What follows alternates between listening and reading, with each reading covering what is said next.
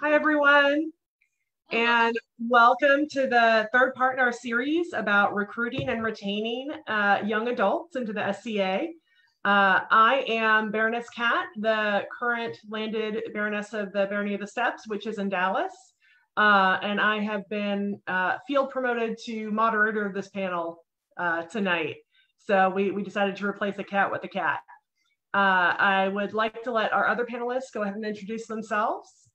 So right here to my left, we can start. Oh, that's me. Hi, I am Baron Lund. I am the other half of the Baron of the Steppes. Great. I'll work on my intro next time.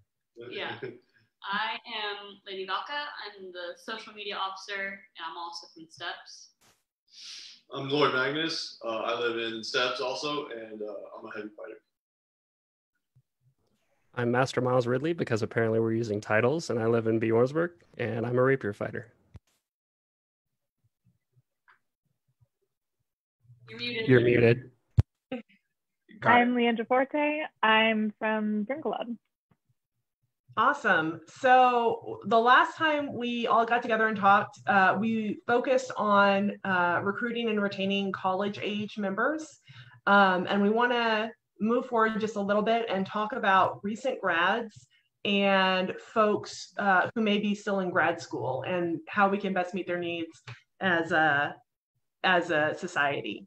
So I know that most of the folks here on the panel are recent grads, and I know one thing that happens pretty frequently once folks graduate college is that they move to a new area.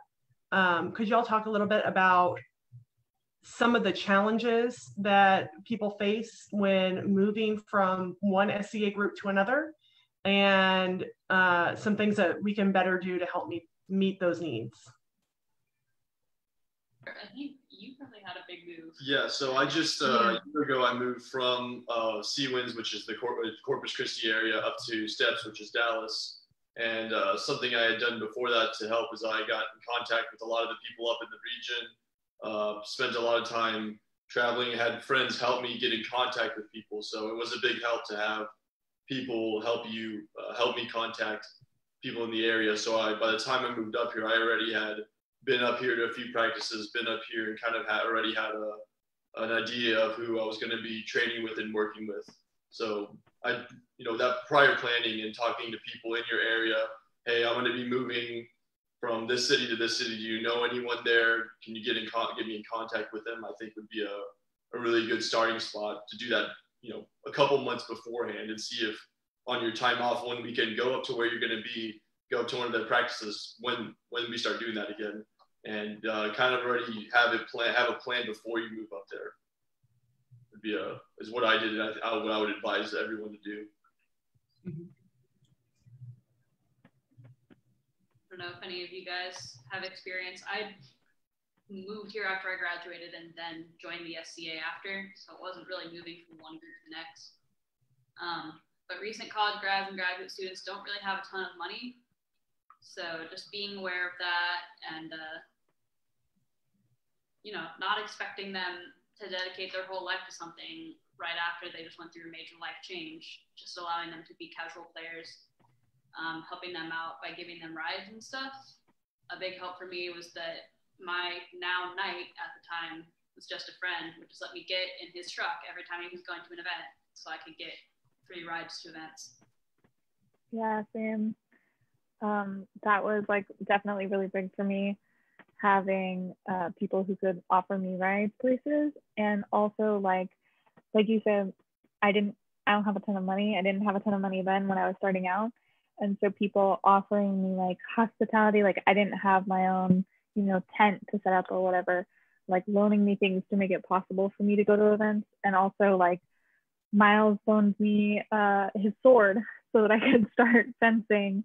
And, several of my other friends lent me barb and a mask and all that stuff. So making it low stakes for starting out, making sure that you have things for the hospitaller to give out is really, really important, because it's a very expensive hobby. And so making it low stakes, easy to get into, easy to play casually without a huge investment upfront is definitely important. Like if you just got out of college and just moved a whole bunch. Yeah, I think what you said there is really important, making space for casual players. What are some ways that we can work on that and make that a priority? I can talk a little bit just from the heavy, for heavy fighters. I tell people when I try to get my friends to come out and stuff, I've gotten a few friends involved. I say, the only thing you need is a cup, athletic cup. Go get yourself an athletic cup from, I know it's a little different, y'all can speak on rapier, but for heavy, just get an athletic cup, come out and bring, and then we have everything. I think it's important to have, the loner armor ready, well-protected loner armor, and something, because when I first started, I used loner armor for, I must have not had my first piece of armor till a couple months in when I bought a little bit of leather and started piecing together some arms. So, keep it at low stakes. If you say, hey, you got to come spend a couple $100 to get you entry, that's not going to be good for anyone, especially for recent college grads that, are trying to pay off these loans, get everything together, and get everything situated. So, again, keep it at low stakes, making sure that there's well-protected loner armor and that they can come out and have a fun time, start off easy is a good way to keep heavy fighters coming back. Yeah, and to build on that is having gear that'll fit everybody. So most groups just have gear that will fit people that are Magnus's size, which is usually fine because he's 6'3" and the average SCA heavy fighter is 6'3". But when I joined, they had no gear that fit me. Luckily, Sir Floki was able to go home and get his gear and bring it, and I got to fight. And Duke Sven loaned me his Lady Antigone's helmet, so I did get to fight in my first practice, but it was not in my Berenice loaner gear. So when you're telling people, all you need to bring is your cup, make sure that you actually have stuff for them. Like, I'm 5'6", I'm not that small. I'm bigger than your average woman. But if we want small fighters and female fighters and fighters who are not just average size, you need to have stuff for everybody. And it's fairly easy to make. Like, my armor, once I got it made, essentially, I knew that I was going to stay and fight, so I just put effort into building armor right away because my Barony didn't have any. But we can't expect every woman to come do that, so just get some pickle barrel, make like a small, medium, and large, an extra large. It's like $15 per pickle barrel. And that way, when they show up, you can be like, here, put this on, like swing a sword, have fun, without having to be like, oh, sorry, you don't have anything to fit you. Yeah, I think those are. I was just gonna say I had a very similar thing, and like I had one piece of armor going into my first war, and like one piece of garb total, going into my first event, which was Pentic, and then I think I'd done maybe 3 events past that, and I was always wearing Master Miguel's clothes because we're about the same size, and he would loan me stuff. But I didn't have like easy access to stuff in our barony really. And I would definitely not have gone to Penzik if it wasn't for like Miguel and the Fonway being like, no, I will find you clothes. You can definitely go and play. I think those are all some really, really good points and really important information. So thank you for that. For those of you who have recently graduated in the past few years and maybe, not necessarily moved to a different city, how did your gameplay change as a college student versus a graduate? Yeah, I can go ahead and go. I graduated about 3 years ago from a place that was about 45 minutes north of Austin. So I was primarily playing in Bringelod. Luckily, I moved back to the city that I grew up in San Antonio. So I went there just about every summer and got to know the group beforehand. But I definitely had to change my activity level a little bit and have some conversations with people who I was close to and talk to them about what impacts that was going to have on me. For instance, I kept going to Austin on every Tuesday from San Antonio for a few months after I graduated college. And that drive from San Antonio to Austin is terrible. It takes about an hour and a half on a very good day, up to 3 hours if there's traffic, because you hit San Antonio traffic and Austin traffic. So I was used to going to that practice every Tuesday. And then one time I got there late and I was all pissed off, cursing and everything. And Mistress Gwyneth there actually talked to me. She was like, we love having you here, but if you're going to be upset because it is too difficult for you to get up here, you don't have to come. We value you being happier more than you coming to practice and getting better, all that jazz. It doesn't matter if you're not having fun and not being happy. And that came from Gwyneth of all people. She's a workhorse. So shifting that expectation of me recently graduated and her saying, hey, we all understand that you've graduated and you've just gone through this change, and it's totally okay if your lifestyle changes a little bit because of that. That gave me the freedom to really just focus on being a young adult and then fitting the SCA into my life instead of focusing on the SCA and trying to fit being a young adult in my life, which is incredibly different. And what people just graduating college need is they need to get their feet under them and build that support group and know that everybody's still around and there for them while their habits change from being a college student with a ton of time on their hand when they're bored and used to going to Taco Bell at 3 a.m. at night, doesn't matter when they go home, etc., to transitioning and being awake at 8 a.m. or earlier sometimes and moving forward. And that can make somebody very, very grouchy. Me in particular, very grouchy because I like my sleep and I don't like getting up before 8 a.m. And I had to start doing that. And so people were very patient with me through that process, and that helped out tremendously. Joanna's laughing because she knows how grouchy I was during that time. What Miles said is really like about transitioning from someone in the SCA or someone who has a lot of time to promote to SCA to have to focus on your life. When I was down in Seawinds, I was going to a practice every weekend, sometimes twice a week because I had so much extra time and I was an undergrad. I'm currently in dental school right now, and my ability to go out and practice changed dramatically, and I had to really schedule my time right. And it was took time to go and fight and train as much as I could, but ultimately you need to focus on in my case grad school, in other cases your young adult life, and then fit your SCA in this time that way. Because if you do it backwards and you just make SCA the first thing, you're gonna fall behind on your life, and you don't want to do that. Then everything's going to start cycling out of control. So making sure you prioritize, doing life first and then SCA second is a big point. And then as a group, just don't jump down their throats. So for example, I moved. Everyone was like, "Oh, why weren't you at practice?" Like, I was moving houses. Calm down. Yeah. I definitely had that. Like, I think the first year that I played, I went to like almost every event that had rapier for like the full year, and I went to like 2 or 3 different interkingdom events, and I was just like trying to go to everything I could.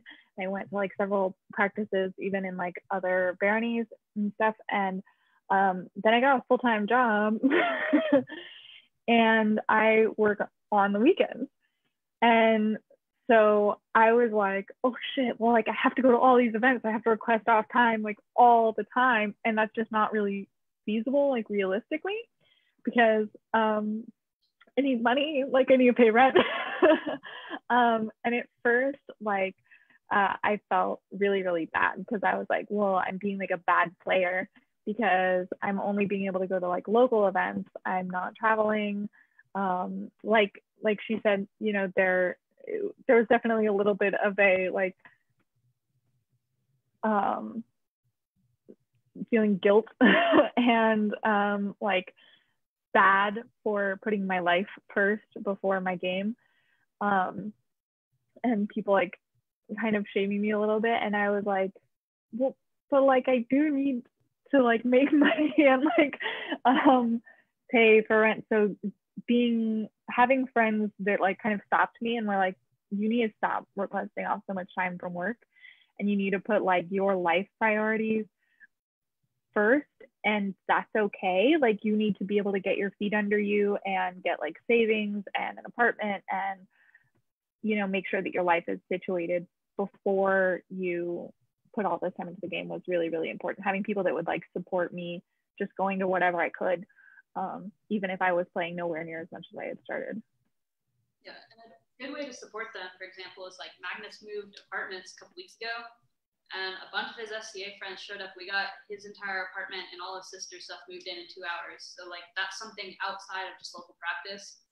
You hear like, oh, so and so's moving up here. Like, oh, how many people do you need to help? Like, we'll show up because like I know all you people have trailers and trucks. It's a good way to show them that you care and you're here for them without being, well, you need to come to practice or you need to, go to ANS night or whatever it is. Yeah, so the underlying thing that I'm noticing between all these answers is really pertaining to expectations. A lot of times in the SCA, especially at the higher levels with the peerages and grant level orders and people aspiring to be there, we put a lot of expectations on people to have a certain attendance in the SCA, and we really subconsciously demand from them that they do that. And it takes a huge toll on people in order to do that. And then they feel bad about not being able to participate at that level, where it's really not a requirement if you're going to play the SCA to go to 27 events a year. But somehow in our culture, sometimes it can feel that way. And especially with this demographic group of people recently graduating from college and trying to establish themselves professionally, figure out their life balance, and et cetera, it's okay to let them be casual, fall in and out, and find their way back. If they enjoy it, they will find their way back into the SCA. They'll make it a priority in their life. But if you put a bunch of expectation on them, they won't want to find their way back because then they're just feeling bad about not being able to participate, and eventually they'll just stop. Yeah, it's like a second job if you put it that much. Yeah. There's definitely a balance. Kat and I are a little bit more established than what we were before, and we used to go to a ton of events, but we realized that if we go to 3-4 events a month, then you just kind of get burned out a lot. And it's really difficult to maintain that type of attendance for a prolonged period of time.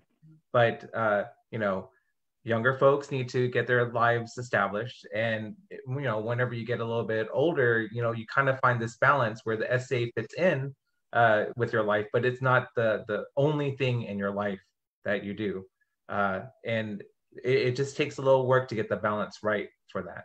I think as more experienced players and players that have been around for a long time, we put a lot of expectations on the younger folks who come into the game, and we put them on a path and we want them to get to the end really fast. But it really is journey before destination.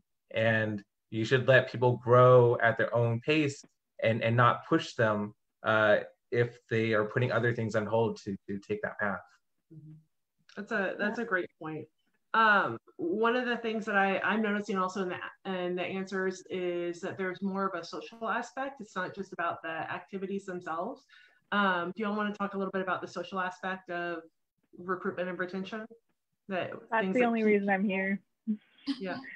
Like my godmother was in the SCA, and I had like some friends through work and stuff, but she knew John, Miguel, and Miles, and she thought I would really get along with them. And I'd already known Miguel a little bit before the SCA. But yeah, when I, started coming out, and they worked really hard. Like I said, like they were giving me rides. They were like inviting me to hang out with them afterwards.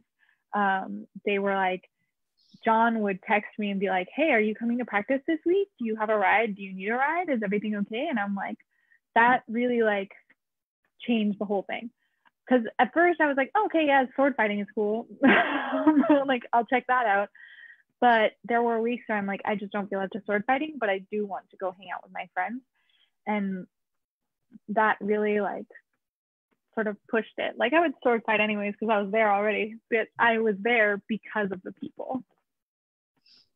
Right. And so I was recruited kind of directly into a household and a friend group. And, once you get in here, you realize that a lot of people have the same interests in you just outside of like the meetable stuff. So for example, Miles likes Lord of the Rings, if you look at his shirt. So I do cosplay, and it turns out a lot of the people I met were really into superheroes. So, like on my birthday, I celebrated with those people, and we went and saw Shazam. Like it had nothing to do with the SCA. Yeah. So, if there's a movie coming out or something, like a Marvel movie that, a lot of people will see, maybe talk in your local group, be like, hey, does anyone want to go see this? Like, here's the online tickets, like, let's all get tickets and go. And that went really well when I was in college for my Taekwondo team too. That's how we bonded a lot. We had specific socials that had nothing to do with Taekwondo. So we'd all go see a movie, or we'd go camping. Like in the SCA, we're already camping, but like we'd go do stuff that had nothing to do with the sport or the activity. So it wasn't just knowing them in the context of that. When I was down in Corpus, we had every Tuesday night, either every Tuesday or Wednesday night, we would always all meet up on a separate day outside of our practice, which was on the weekend. And the same thing, we would all hang out, have some food. If there was something to work on, we'd work on some armor. If there was some, we would go in the backyard and do some training. And then we would all just sit down and have a good time and laugh and enjoy each other's company. So I would, look forward.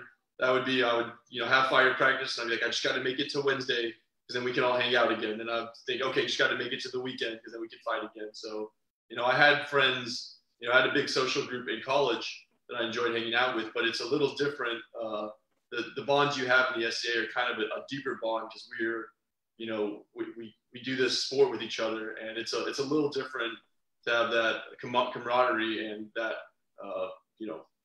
that bond again. So that's something I think is very important as well. And it's, if you're in a local group, I'm carefully advising right now, outside of the current situation, meet up and say, hey, let's come over. I'll bring some. I'll bring this dish. Everyone bring up. We all bring something, and we all hang out, have some food, hang out, have a good time, and do whatever we need to work on. And I need to say I need to work on this armor. Someone's gonna work on this move or that. Meet up with your local people and start doing little things y'all can do together as a group together and help each other out. Build each other up that way. Yeah, as a recent grad who can't cook and has no money, every time I showed up to someone's house, they would feed me. And Baroness Cat still feeds me every time I show up to her house, and Countess Torin invites me to her house to feed me. And I would be lying if I said that was not one of the top reasons. Everything revolves around food for some reason. Very food motivated group. Yeah. Definitely. I was very similar when I was in college when I was first joining. I didn't know how to cook, still don't know how to cook, but people fed me multiple times a week and kept me in the SCA. But that social component and that friendship component is really key to recruiting younger persons in the SCA. We can make friends online all day. We can play World of Warcraft online all day. We can play with swords and watch HEMA videos or whatever online all day. We're very crafty at that. We can learn about things that you're trying to present all day long. What we need really is the friendship and that face-to-face time. And sometimes whenever I'm recruiting younger persons, I know that I'm not going to be that friend for whatever reason. Maybe they just don't mesh with my personality, which happens quite a bit, or maybe our interests just don't align.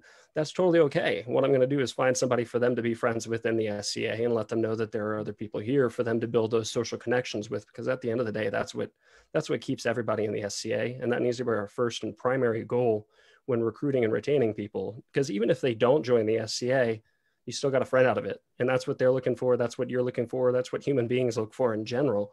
That friendship, companionship, and that social aspect is what we need to be focusing on. I think a lot of times in the SCA, we tend to forget about that. And we kind of look how many names we got on this roster. Great, that's cool. But how many of them have you texted? How many of them have you built some form of a relationship with? A lot of times that answer is none. Oh, well, we sent them an email from the Hospitallers email address and they didn't respond. Well, of course, they're not going to respond. You're just a Hospitallers email address at that point, sending them kind of a blanket statement. You really need to form a friendship with them on the spot. Whenever I'm at demos and stuff, I always try to get their contact info just right there. I pull out my cell phone, I get them on Facebook, I get them on whatever, and I try to form that personal connection with them immediately and make sure that I jot their names down, etc. So that way they see and instantly they have a friend if they show up to their first event. And if I can't provide that for them, say I'm not the right demographic, this works for any age group. If I'm not the right demographic, if it's a 60-year-old woman who's interested in calligraphy comes out, I'm going to find somebody who's very similar to that I know that they're going to chat and get along with. That's the best person to put in front of them. And that social aspect is really the key that we have to retention and recruitment, and that we really need to focus on, especially with our generation. Yeah, it's definitely like easy at practices. I mean, you probably wouldn't have the same thing with something that's more, if you're like talking over Scribble or whatever, but like, I definitely know that at practices, you can just like talk about fencing. And I have people at my fencing practice who are like, have been there for forever. So I'm not worried about them like leaving the SCA, but I don't know anything about them like interpersonally. Like I don't know what kind of movies they like, or, you know, like where they go on vacation or like anything. So like Miles said, like having them on some kind of social media or like just making some small connection. Like there were several people at a demo that Miles and I did where, you know, I like saw the shirt that they were wearing and I was like, oh, I like that superhero too. And then it was like a whole different thing. It's like, we like swords and superheroes. Now we have two things in common. And it's like a little bit easier to make sure that you invest in them as a person and not just as a SCA person. Yeah, and she brought up a good point about fighter practices. You know, at our fighter practice here in Bjornsburg, we had a bunch of new people coming out whenever I was first coming out, and they weren't sticking for some reason. I just couldn't quite put my finger on it. And then one day after we did a big Sam Japan demo, I said, you know what, I'm freaking hungry. Let's go to Whataburger. And then we started going to Whataburger after every single practice. Suddenly, our retention rate went from like 10% to like 90, 95%. Because they were all hanging out with us just outside of the fencing context. So it was that much easier for them to come back the next time. It's intimidating to come back when you go, oh man, I just held a sword or I just swung a stick and I really, really sucked at it. My body hurts really bad. I think this guy tried to hit me in the nuts. Sorry, I gotta censor myself a little bit. What was I saying? Oh yeah, it's really intimidating to come back from that and come out to a practice again. You gotta go through that pep talking yourself up again to put yourself out there. It's very difficult for people our age when we can just sit behind a keyboard at home and not have to worry about any of that junk. So having that social interaction after you've already got them there that first time gives them something to come back to. They go, oh, Miles, I know Miles. We chatted. He's really weird and into elves and crap. And I know that I'm not going to be the weirdest one there. And it works really well to get them to come back. Yeah. I think it was like my third time going to practice or something like that. And I was like, okay, like fencing is kind of fun. It's chill. Like Mike, Miles, and John are like fine. The other people are like chill. And then John was giving me a ride home, or maybe Mike was. And Miles was there and he was like, guys, I really want Taco Bell. I really want to go hang out at Taco Bell. And so it was like, we were at Taco Bell until late. And knowing that they were interested in talking to me as a person and not just teaching me fencing, like it was great that they wanted to teach me fencing and I really appreciated that. But then like also just being able to sit around and like talk about their girlfriends and like what movies they saw and whatever is like, I was like, oh, okay, they like me as a human being as well. And so I have an easier time coming back and I can just talk to them now. Yeah, and there's a change in dynamic whenever you go somewhere else after that. You know, it's very intimidating to come up to Master Miles Ridley at practice or whatever, and I've got on a $2,000 helmet and I'm holding $600 swords, etc. But when Joanna comes to a Taco Bell and I'm just being a freaking idiot, spewing off with my best friends about crap, and she has places that she can jump in and contribute actively to the conversation, the whole dynamic of that relationship changes, and suddenly they see, oh, this is a place where I legitimately fit in. These are just people after all. They're not some untouchable kind of super nerds off in the distance with a bunch of money invested in this game, which is legitimately what young people think of the SCA. Whenever they see it, they go, oh my God, look at all those people in shining armor and stuff. There's no way I can do that. And then you take them out after, and especially if you're paying for the food and they don't have any money, they go, oh, wow, this is really for me here. This is great. And they want me here. I have something to contribute. So yeah, it's like humanizing, you know, they're real people now, not just like these great giant SCA, you know, fighters or scribes or whatever. Yeah, definitely. I know. The only time they see people like that is like in movies and stuff, you know, like they see Thor or some other superhero that's untouchable and etc. with all of that gear. And so they have like a subconscious, oh, I can't be one of those things. Those things are what I see in movies and stuff. That's not real life. But in reality, we're all people, and they start out as people too. Yeah. Also, speaking of like, I mean, I know it's a little bit skewed because like you three are really good fighters, but like on top of that, the other people that I knew, Plug and Mafangwe, had been in it for like 20 plus years. And so it's like all the people that I knew were like really, really, really deeply invested in the game. And so I felt like, oh God, I'm never I'm never gonna get that far. And like, you know, so that's 5 people that I knew, and 4 of them were all already peers. And so I was like, oh God, like I'm never gonna get that far down this road. And being able to like just hang out with them, I'm like, oh, okay, they're also just like my pals. And it's a lot easier. Yeah, the more you can do to set their mind at ease, the better. You know, the first thing that I do whenever somebody comes up to practice is I just kind of give them a little fist bump. I go, hey, what's going on? I'm Miles. How's it going? And then I just chat and have a conversation with them, not at them. A lot of times in the SCA, people have conversations at people when they're trying to recruit, talking about how, oh, this is what we do, blah, blah, blah, blah, blah, blah, blah, blah, blah, blah, blah, blah. And they don't take the time to say, hey, what are you interested in? You know, what do you like to do? Oh, hey, you see you looking at this helmet. Do you want to look at it? Whatever.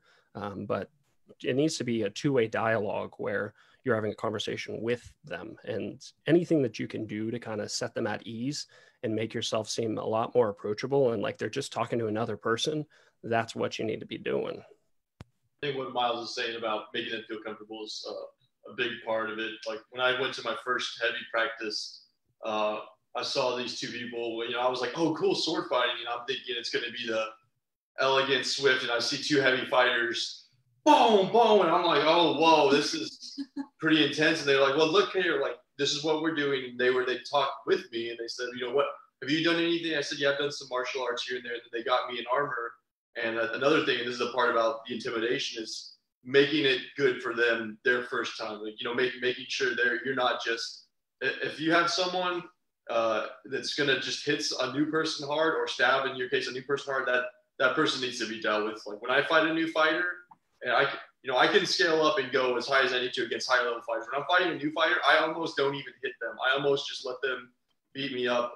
You know, they're getting 9 out of 10 hits are landing on me from them. I'm not worried about them hurting me, and you know, making it fun for them, because then it's, oh, I got to swing this and I had fun, and I got exhausted, but I got to swing and I hit him and it was visceral and it was real, versus, oh, some dude hit me really hard and now I have this bruise and I'm never going back there again, which I can say I have seen happen, and then that person never comes back. Not from me, from other people. But. That just comes back to having armor that fits, because it's quite scary to see, you know, 7-foot tall people hitting each other. If I had not gotten into armor and fought my first practice before I could like get too scared and cop out, I probably wouldn't be a heavy fighter, because it's terrifying to watch, and it's loud and they're hitting very hard. And then someone gets hit really hard and does like, oh, and then they lay on the ground for 30 minutes. But when I was new, you know, they put me in armor and they just let me swing at them, and that was fine. And I was like, oh, this is not scary. Like, no one's going to murder me. This is fine. I will be a heavy fighter. So definitely hit John, Mike, and Miles more times in my first month than I have any time ever since. Combined, maybe. So we do have a few questions in the chat that have come up, and I want to make sure we address those. So a lot of what we're talking about is the social aspect. What are some non-threatening ways that people who are in an older age demographic can do some of that outreach and make people feel welcome without coming off as you know, awkward or creepy? You know, we certainly don't want to drive people away by being you know, our awkward nerdy selves sometimes, right? What are some ways that we can do more of that outreach?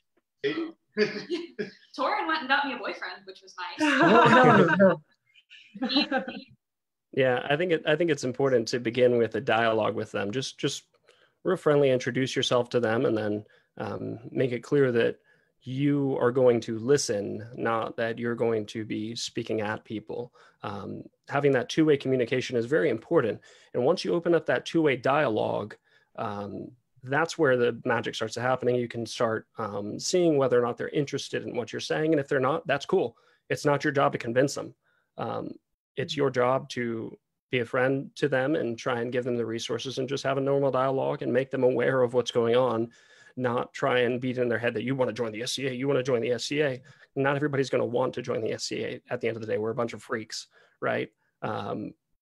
You really need to have that communication with them. And the biggest thing is just have that dialogue going and being able to read them and not being so persistent on this is a new person that I have to get in the SCA.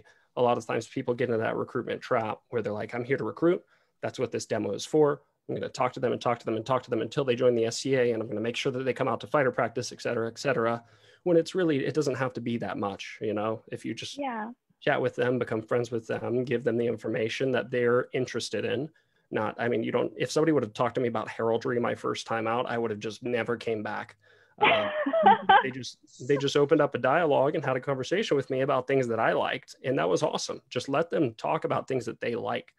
Not necessarily the things that you like about the SCA. You can bring those up, but make sure it's in an organic part of the conversation, not forced. And definitely don't like follow them. I know that sounds terrible, but like if you're having a conversation with them and that conversation has like clearly died down a little bit, it's okay. You can be silent. You don't have to continue trying to probe and talk to them. And if they walk away, you don't have to follow them to see if they're still interested and try and continue talking to them. Those are, people have those best interests in their mind, but they, a lot of times people just want to be left alone, to process things, especially when they're looking at this whole new world that is very difficult to comprehend. They just need to just chill for a little bit and process.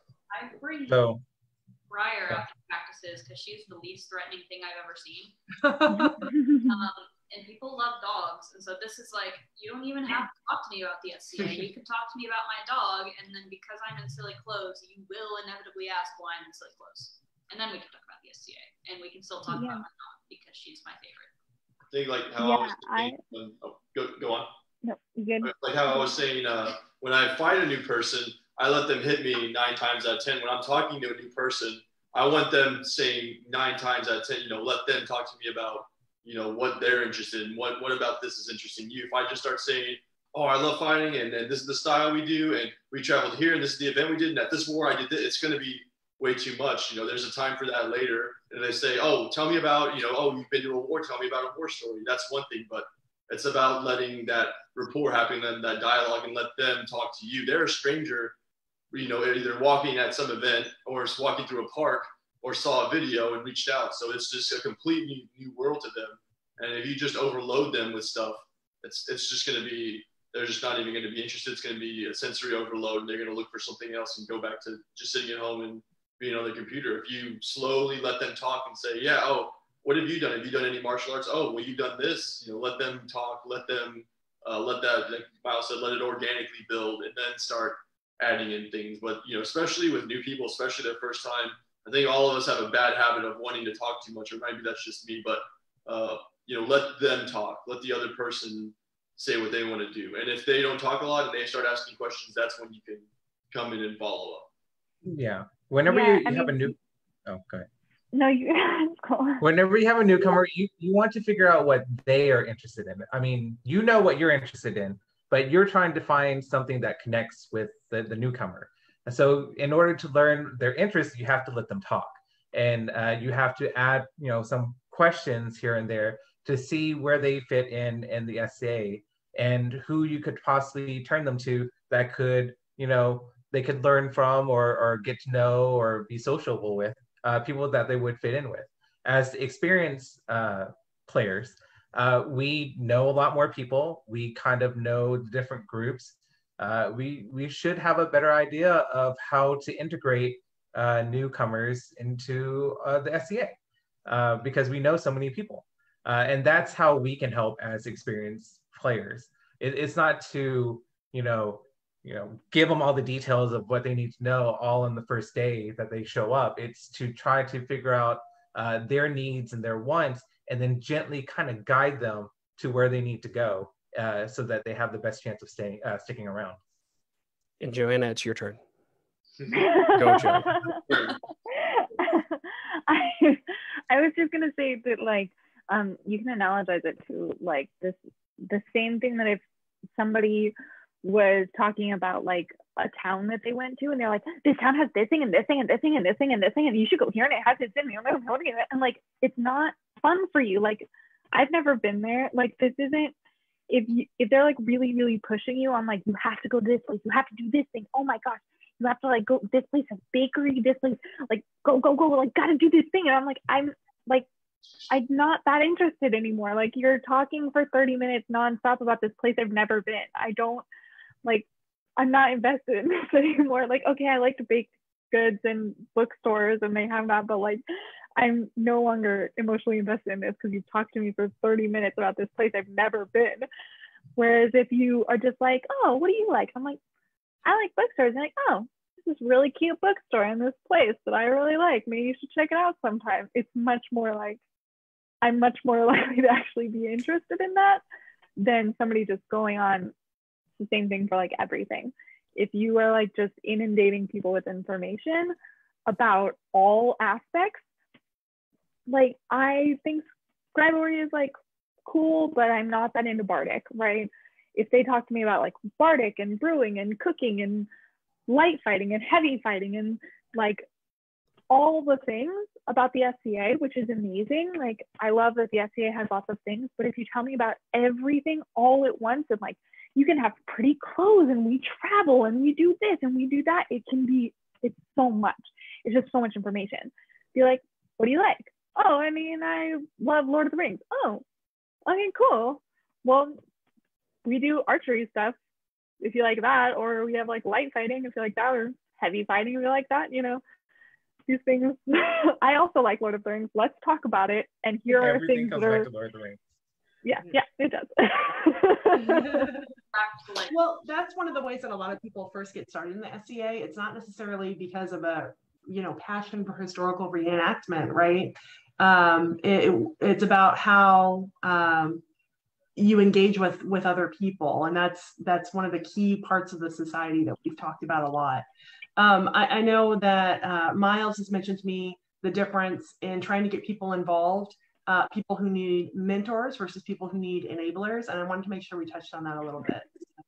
Well, can I have one last point in that last topic about making it to where you don't seem like you have ulterior motives or you don't freak people out or etc. whenever you're coming in. So the one last point that I wanted to make is, and it's very, very subtle, but it's something that I think everybody can focus on, is make sure that you leave room for the person's agency in your responses. It's very easy for us to go, oh, well, you should come to this event. You should come to this practice. You should do this. You'll love it. You'll love it. But a lot of times that'll freak somebody out. They'll go, why are they trying so hard to get me to this thing? They're already wearing funny clothes. There's a lot of them. Their average age is like 55. This is freaking me out a little bit. But if you leave them agency in your way that you're wording things, it helps out a lot. So you say, oh, we're doing this thing every Wednesday night. You can come out if you want. We'll have stuff for you there, no pressure, but you can come out if you want. Oh, we have this event this weekend. If you want to come out, you can. Not, oh, you should come out. But you just let them know, hey, if you want to come out, we can make arrangements. If not, that's totally cool. I mean, I get it. You're an adult. You've got a life, etc. But make sure that you leave that agency in there. I know we all get excited and we want everybody, and we think that everybody should participate in the things that we love to do. But at the end of the day, they're human beings and it's their choice. And if you don't, in your language, reflect that they have a choice, then it seems like you're trying a little bit too hard to get them to whatever you're doing. And then they'll start doubting your motives for that. So, yep. If you're too aggressive, it kind of sounds like a cult. And that only works for people like Falca. Yeah, I've definitely heard a lot of people be like, oh, everybody's going to this event. You have to go to this event. Like, you've never been to an event. You have to go to this one. Everybody's going. And then you're like, oh, God. Another way to phrase that is like, oh, BAM is this weekend near Houston. It's a really, really good first event. Let me know if you want to go and like we can get you set up with a ride. That's a lot easier to be like, oh, it's a good first event. Well, then maybe I should go to that one. Versus like, oh, I have to go. You can't miss this one. This is the best one. This was my first event. It was such a good time. You have to come to, you can't. Get in the car. We're going to BAM right now. I want to address the question is, how can we make people feel more comfortable with, if it's not in a demo, say it's someone who reached out online, don't be like, if you're a dude and it's a girl mess, don't be like, come over to my place and we can work on fighting. Groups, large group areas. I know. Public. Yeah, big public group areas. Say, oh, we're having our scheduled weekly thing here. Oh, we're having this demo here. Don't, and again, that's a fluid situation, but don't, if you have to question if you're being creepy, you're being creepy. Yeah. Absolutely. Don't invite them to your house. That's not first thing. Yeah, just make sure that they realize they have a choice in whatever you're discussing. Because whenever they feel like they don't have a choice, that's when they start distrusting you as an individual and distrusting the organization as a whole. So, That's a And great also point. when it present them starts the feeling facts like a and- job. Yeah. Yeah, Also that's when it also starts there's feeling a like, oh ton of God. reasons why you shouldn't do that. Yeah. Yeah. Anyways, we can move on now. That was my last Yeah. thing that Yeah. I wanted to add in there. So yeah, so Miles, you had mentioned to me about the difference between people who need mentors to get involved and people who need enablers to get involved. Can you talk a little bit about what those differences are? Yeah, definitely. This is pertaining to specifically the service arena. Like, at what point do you turn an active recruit into a contributing member of the society, and et cetera? And it's a very delicate balance, right? With my household, I usually don't allow is a strong word. I usually don't push people to come out to business meetings, things like that, anything where there's service related things for about their first year in the SCA. If they ask me about it and they're curious about it, I'll say, oh yeah, awesome. Yeah, come along if you want. But I won't be like, you should really go to the business meeting if you're going to be a part of the SCA, because they just want to have fun. It's their first year. Let them do that. If they're going to be in the SCA and they're going to build these friends, they can be in it for a really long time, and they'll do their service later. It's okay. They can take a year to just chill and enjoy the SCA. But whenever they get to that point where they approach you and they say, I really want to be a part of this, I really want to contribute and give back, you need to know what exactly they need. Or they've been in it long enough that they probably might need to start contributing a little bit for their own personal goals or et cetera. You've got to determine whether or not they need a mentor or an enabler, because those are two very different things. Some people need a mentor that's there to help them and assist them in the process with whatever they're doing, really hands-on, show them. These are typically people who are a little bit unsure of what they're doing. You know, you'll tell they're very, very nervous about it. So they need a little guidance from an experienced player with how to go about those things, versus somebody that you just need to enable is somebody who's asking, oh, I want to go to the business meeting, or, oh, what does that job entail? If they're asking, oh, what does that job entail? And they're kind of excited about it, they probably don't need a mentor with that. They probably just need an enabler, somebody that says, oh, this is the duties of the job, I think you'd be a great fit. And then they'll often just grab that and start running. If you try to mentor somebody like that, they're going to get super frustrated with what's going on, because they feel like they're not going to do it correctly, or you don't think that they're doing it correctly, et cetera. You need to enable that person to proceed forward with the office, and they might be better at it than you would potentially be. Like, for instance, if Katie here is a college student and she's going to be the social media deputy, like, why would she need a mentor for that? I mean, this is a 45-year-old person in the SCA who's been in it since 1980 going to contribute in any meaningful way to her being in the SCA deputy? No, the answer is no, they're probably not. She just needs somebody to enable her, that reassure her that, no, you can take this position, you can contribute, it's okay, you can do whatever you want to do, that's all in your field. She doesn't need a mentor with that job.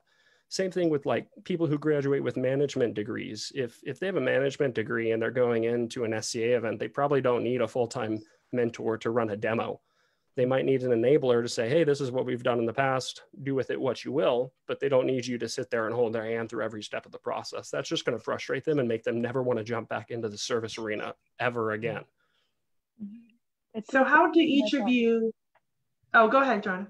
No, you're good. Go ahead. I was going to ask how each of you would self-identify. Do you feel like you're a person who would prefer to have a mentor or someone who needs an enabler?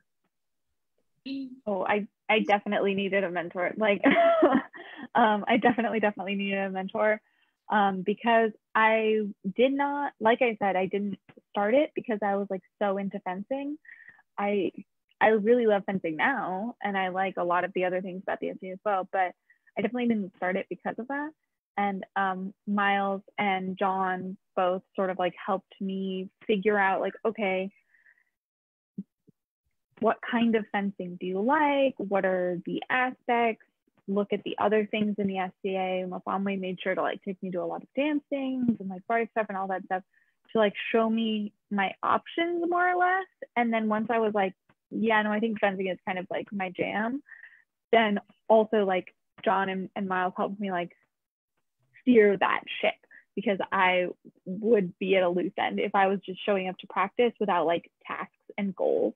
I need somebody to be like, hey, you need to get better footwork, work on that. And I'm like, okay, thank you for telling me, I will work on that. But I definitely have friends, I'm thinking of people in the other kingdoms who can't at all. Like if people are like, hey, this is how you have to do the thing, they're like, what? That's how I have to do it? This is what? Are you sure? Like, are you sure that's just how it's always been done? I need to have my own space and my own independence, and I can't at all. Yeah, for me, it depends on what the activity is. So like for fighting, the reason I have a knight is because I'm not good at fighting and I'm not good enough to teach myself. But for social media, I kind of stepped in to work with their excellencies when they stepped up, and I haven't, beyond them asking for one or two things that they specifically want, they haven't had to mentor me. I feel like Ellen and Kat pretty much know that as a professional in this sphere, I don't need them telling me what to do. So, I run it by them just to make sure we're not breaking any laws, but the steps social media pages are largely just whatever I want to put on there. And so we have a really great laurel in our area, and I posted something the other day. It was a scroll made with raised braille from copper, and that has over 13,000 views. Like, I didn't need a mentor to get there, but I need a mentor to get to be able to like beat dukes in fighting. So just understanding what they are already good at and what is something they want to learn.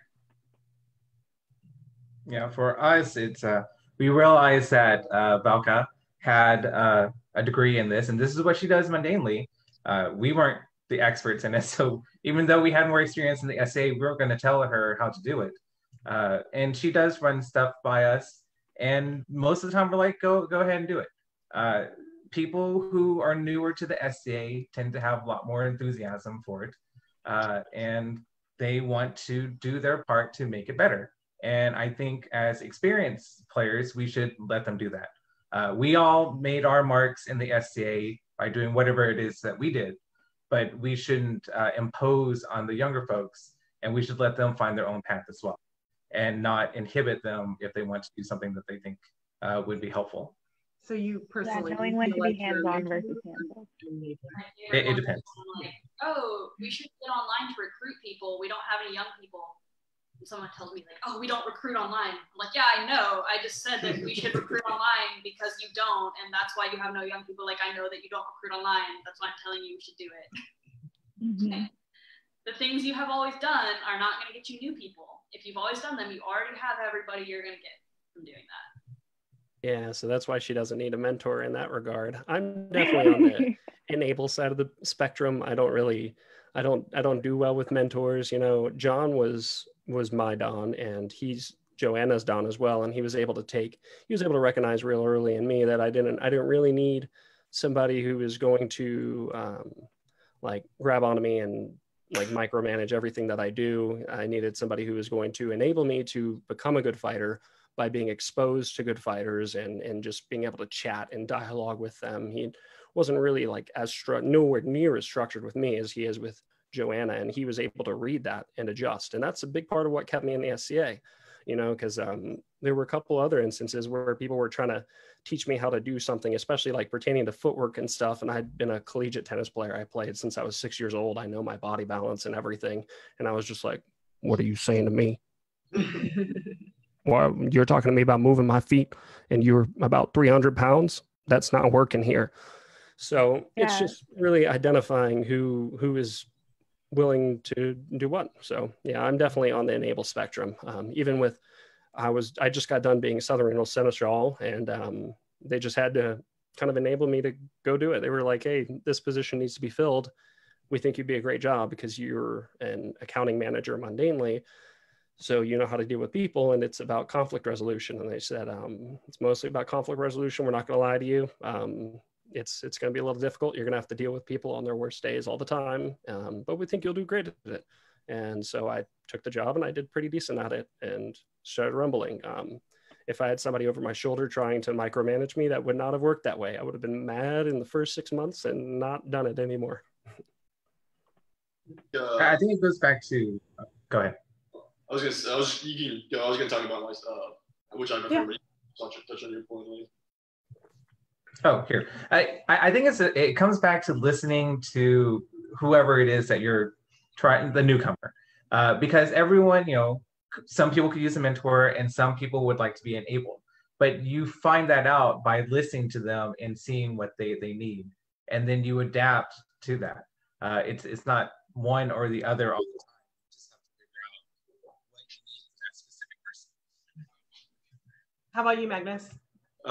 For me, I mostly prefer mentorship. I feel like I'm pretty athletic, so in the context of heavy fighting, I can do a couple of things that get me started, but it stopped real quick, and I burnt out on what I could get away with just raw athleticism and strength pretty quick. So that's where my knight Count Krebin has really helped me, and it's been a thing where I can learn something and then do it on my own. So he'll say work on this, this, and this, and then I'll work on that on my own, whether it's pelling on my own or training or working on footwork. It's if I could just walk out and just eat everyone's lunch, then I wouldn't need a mentor. But that's not the case. And until I'm eating everyone's lunch, I will know what I know and then know what I don't know, and then take advice until that progresses. So for me, it's more mentorship and a little bit of enabling me to just go take that and then practice on your own, because I can't be over working on a pel with him every night, but I can take what he says and work at the pel in my house every night. So mostly mentorship for me. In the context of heavy fighting, I would definitely need help running events and stuff like that when I eventually get around to that stuff. So that's where I stand on that. Awesome. So thank you for sharing that. We are at a little bit after 8 o'clock, so I do want to go through some of the questions from the chat and just try and do some quick hits here so we get folks' questions answered. So we have someone asking, for those of you who have recently transitioned from being a student to being, beginning of your career adult, did you have a support system or family there helping you, or were you flying solo and doing everything yourself? So I grew up here in DFW, and I went to school down in Austin at UT. I moved back here not in the SCA, and then had like a couple of my friends in graduate school, but they were in medical school, so I didn't really get to see them. And I was like living with my parents, which is what every 20-year-old loves to do. And then I joined the SCA, and it was like a bunch of people that were just like, this person has graduated college. She's clearly an adult. She's a poor adult, but she's an adult. Invite her to do stuff. And it was like cool hanging out with adults that I didn't have to ask permission to do things. And then in terms of translating that to SCA career, I did almost nothing by myself for my first year in terms of getting my armor. Like Sir Floki built all of my armor custom, because it goes back to how armor that fits people. But he built all of my armor completely custom. I was not flying solo. I had a household, like Baroness Kat and Brent Lane were there. Sir Floki and his lady were there. Torin and Krebin, Sven and Tigny. So I had a huge support system of very experienced players, which is not, I think, typical of a new person, but it should be typical that they have people who are like, I'll build you this, we'll teach you to do this. So they shouldn't have to fly solo if they don't want to, I think is my opinion. I have down in Corpus, that's where my family's from, so I had a support system down there. And again, getting in touch with the people up here. Beforehand, I had a huge support system up here of everyone, and to the point where people were saying, no, don't come over, you're going to take care of our teeth, so don't come, focus on your school. So it was really nice to have that, and then say it's okay to not come to this practice, or it's okay to not do this, take your time, focus on your studies. That's in the case of grad school for me. So it was, and then same thing in the SCA when I was down in Corpus.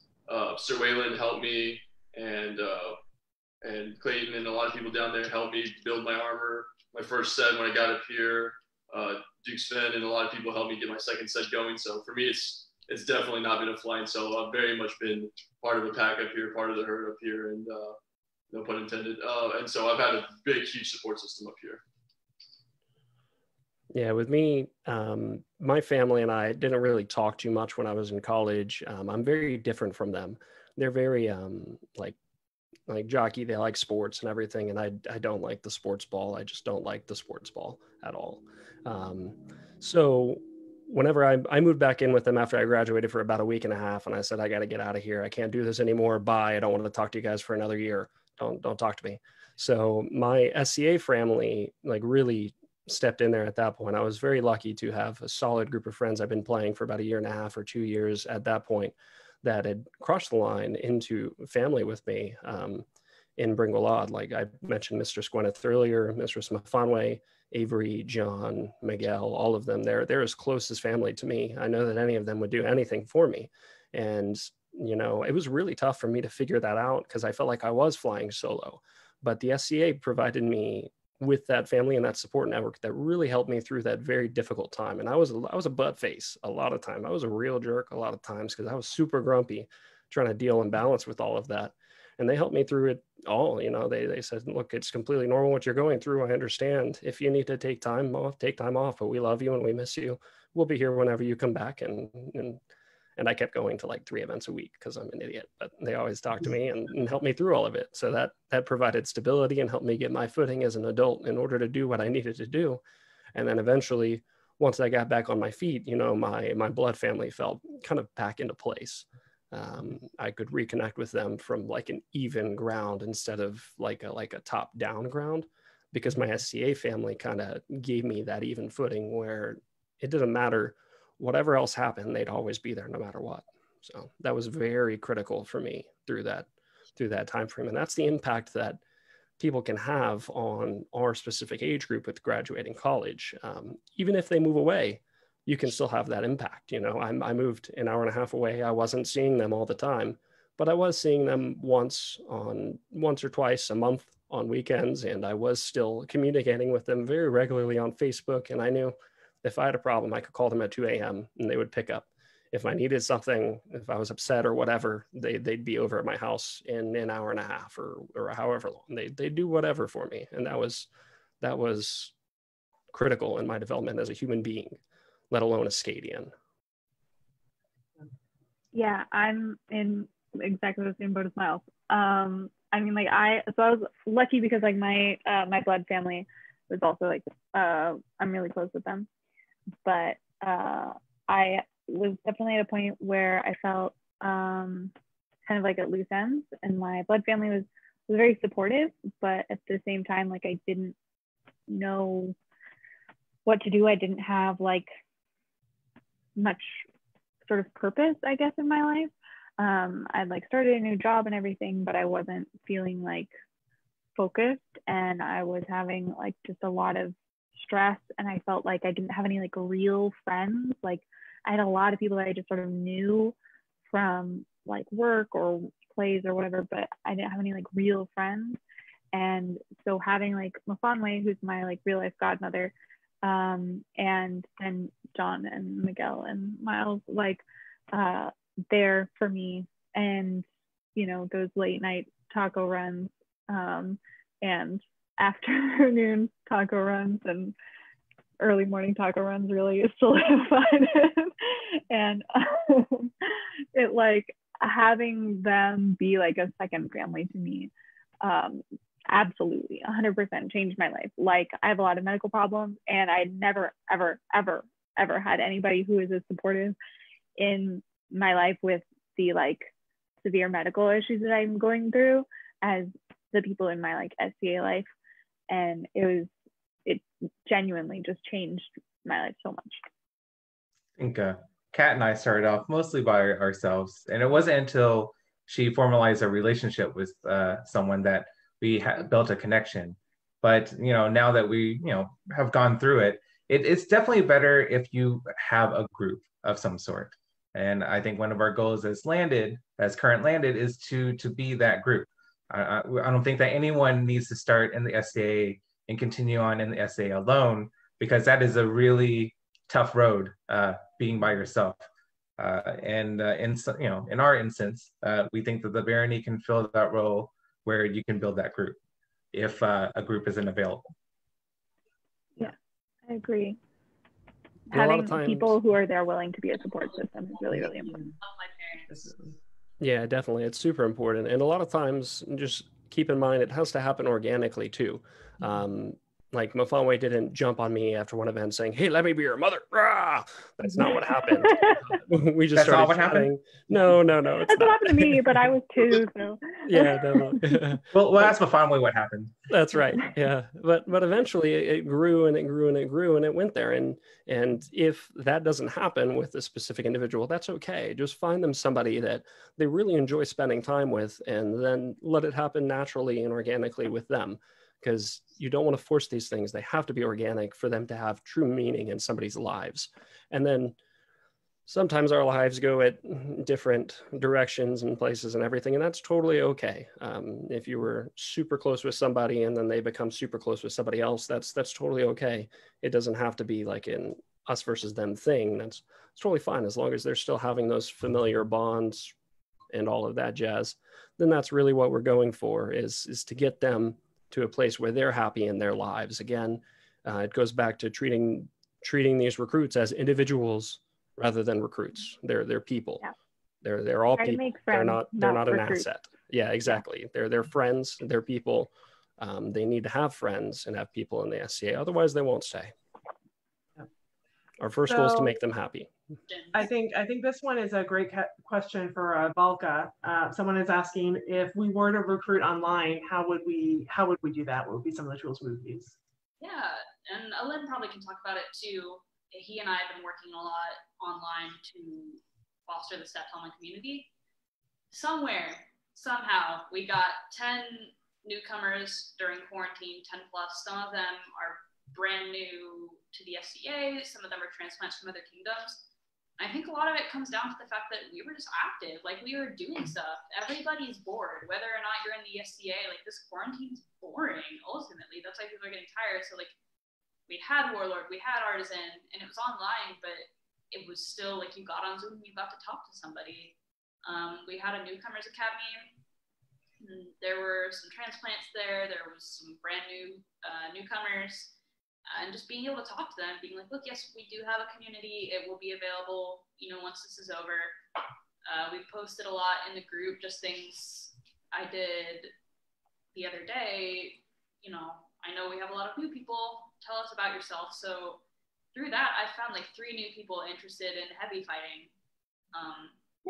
So you're just being active, being like, look, we exist. Like, have events online, I think, was probably what helped us the most, just because there's nothing happening. And Facebook will suggest like, hey, here's a bunch of events near you. You should attend them. So Facebook will advertise for you. Put your events on. I definitely think that there's a lot of, I guess right now because of COVID, there's a lot of negativity. A lot of people keep saying that, nothing's happening. Well, if nothing's happening, then nothing's going to happen in your area too. You're not recruiting anyone and you're not doing anything to help things get better or grow. If the content isn't there, you have to make the content. You have to find different ways to engage people. You have to adapt and change to the situations, because are we really going to go a year not doing anything because we can't meet in person? That seems like the wrong approach if we want to, build something. You can't just let a garden go without water or anything for a year and expect it to grow. So, you have to do something. Valka made a bunch of posts to try to engage newcomers and to recruit them and to bring attention to the steps into the SCA. And I think that's how you go about it. The SCA doesn't have a lot of online content because we are an older generation, I guess, older group that doesn't put a lot of stuff out online. And nowadays, if I want to see something, I go to YouTube or I go to a website. Things have changed way beyond just going to a park randomly and finding some people fighting. We get a lot more reach online. And the more we build our online presence, the more people learn about us and all the cool things that we do, the easier it will be to recruit people, because we'll have things that we can point to. It's like, oh, they did this back then, or here's a video here. We want to make things accessible so that newcomers could learn more about us online, and so they feel a little bit more comfortable with us and not think we're a cult. So how about someone from Not Steps, Miles or Leandra? Do you have any suggestions about engaging folks online? I'm kind of a boomer when it comes to technology. I mean, I just got onto Discord and I've been playing World of Warcraft since like 2006. I'm on the good old Ventrilo, which if you're a gamer, you know that's. But do you like recruit ancient anyone on World of technology. Warcraft? Do I recruit? Yeah, sometimes I talk to people on Discord now. I used to talk to people on like Vent on it whenever it was there. I just kind of just chat with them. It goes back to the same thing, right? You just got to make a friendship with them virtually or online, figure out what they're into, based on what they're saying and all of that jazz.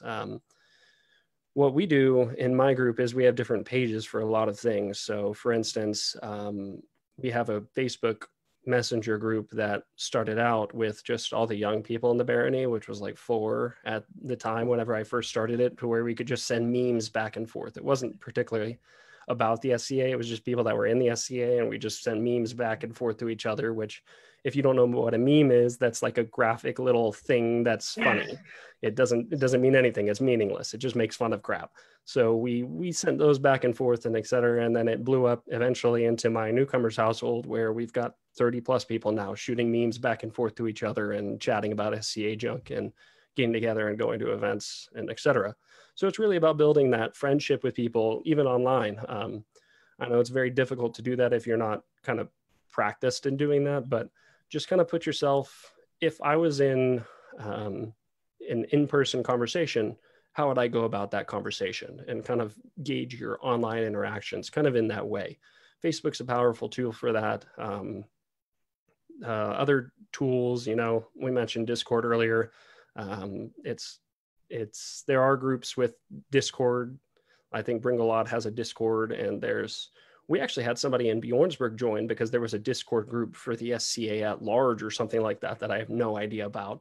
And he came up and he was like, I heard about it on Discord. I was like, what is Discord? And Someone in then he Glassland told me about runs Discord. Yeah, exactly. So it's like over 100,000 people on the Discord. There's a lot of people on that Discord. The SCA, there's a ton. Yeah. The resources are out there. You just gotta learn about them, get on them, and make sure that things are happening organically, not forced. And I think that leads into the last question that I got, is what sort of groups are out there for that sort of networking purpose for young adults? So apart from maybe your Kingdom or your baronial group, what are some resources and such that you know of that folks could join and interact? All right, it looks like Magnus has one. This is for the fighting, not just heavy, but light fighter, any fighter. There's a group called the 100-Day Pell Challenge on Facebook, where we post every day for 100 days. And if you do 100 days, 100 shots a day for 100 days, you get the title of a Reaper. And you can do a second round, a third round. I'm currently on my 5th round of doing that. And it's a thing where we post we post what we do. Some people take videos, we comment, we ask for help.